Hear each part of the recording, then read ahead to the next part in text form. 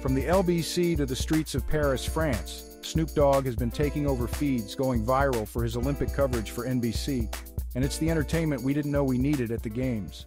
From swimming laps with former Olympian Michael Phelps to riding the bus with the U.S. men's basketball team, attending the equestrian team dressage with his longtime pal Martha Stewart, and giving after-hours tours of the Louvre where he discovers he is Mona Lisa's long-lost twin brother Tony Lisa, Snoop has been making his rounds across different events.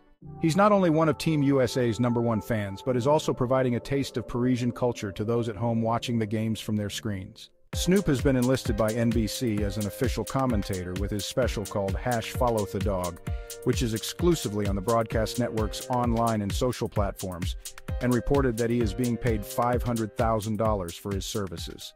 Snoop Dogg did in fact help lead Team USA as a torchbearer in the opening ceremony.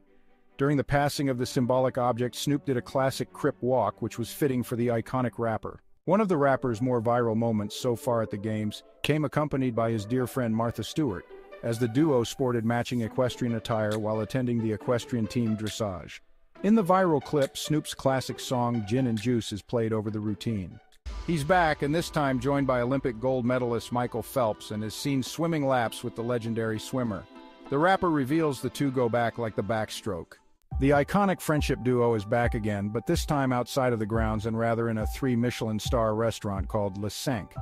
While sipping on glasses of champagne and eating authentic Parisian snacks like escargot, Snoop had a lot to say on both what he liked and really did not like. Snoop has provided many great laughs at the Games and is even being praised by one user who wrote to X, "Snoop Dogg at the Olympics is one of the best things that has ever happened in the history of the Olympics." What are your thoughts on Snoop Dogg during the Paris Olympic Games? Give us your thoughts in the comments section, and thank you for watching.